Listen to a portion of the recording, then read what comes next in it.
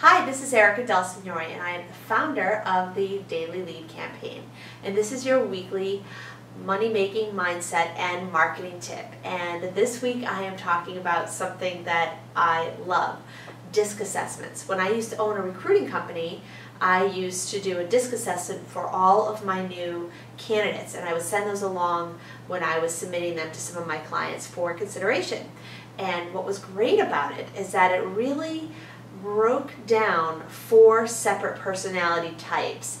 And these are things, information that you can use when you are going into a sales appointment or when you are working with people in general, looking at what type of personality type you're working with and really use your personality to get the most out of them. And there's nothing wrong with that. So the first personality assessment that I'd like to talk about is the first part of it is the D in DISC assessment. Now, the D stands for dominant. So typically if you are going into a selling situation, this is one of the main people you'll run into because the dominants are usually running the show and they can appear arrogant at times, but that is because they have so many skills and they're very confident, and sometimes the two get mixed up. I have met so many Ds that I really love and have very personable personalities, but you have to realize when you're in there an appointment, you need to get right to the point. There's no talking about the weather here. They just want facts, details, how this is going to help them as quickly as possible, and they usually want you to do it their way.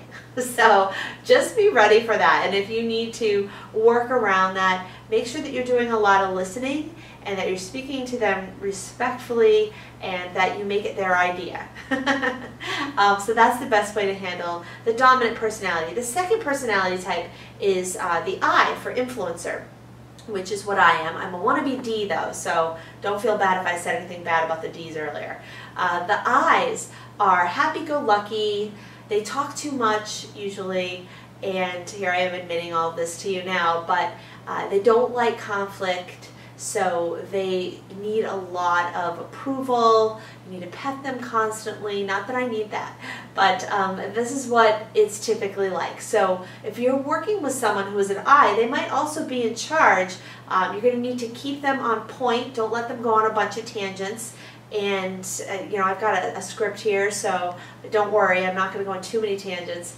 And you know, to get the most out of them, you have to make them feel very comfortable, like they like to be liked, and make sure that you're working with them and assuring them that this is going to help them. And that's how that works. Now the next one is an S. Now an S stands for steady relator, and we need them because they are very calm, cool, and collected individuals.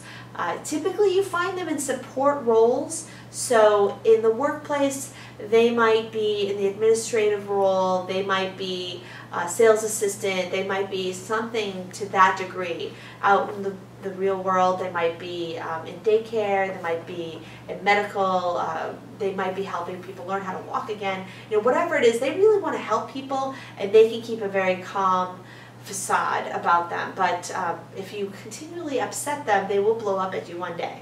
So be careful of that, and just make sure that when you are working with someone who's a steady relator, that you are making them feel comfortable and that everybody's okay, and that everybody's feelings are being taken into consideration and no sudden moves. So that is the steady relator. Now the last one is the compliant. I happen to have most of my best friends are compliances, that's the C, personality. I'm married to a compliant, and typically those are your lawyers, doctors, accountants, people that love details. They love to follow rules, and they don't like to break the rules at all. And I can give you a million examples of that with my husband. I'm sure you would appreciate it if I didn't. So moving on with them, you're going to need to give them a lot of information. They have a lot of questions. They don't love change. So in order for them to make a change, you're going to have to be patient and make sure that they have plenty of time to consider all the facts before they are able to put something new into place. And it's nothing personal. My camera person's laughing at me right now. So anyway, she's an S. Okay, so just keeping all of this into consideration, they're going to be slow to decide, and you're going to have to be patient. And so those are the 4 major personality types. In the next video, I'm going to tell you a little bit about how you can figure out who they are just by looking at body language, looking at your surroundings, and figuring out what are the clues. And a lot of it is in the personality that I just told you about, but then there are other external clues that will help you out as well. So I will look forward to seeing you in next week's video tip. And this is Erica DELSIGNORE, founder of Daily Lead Campaign, and you are listening to your weekly money-making mindset and marketing tip. I will see you soon.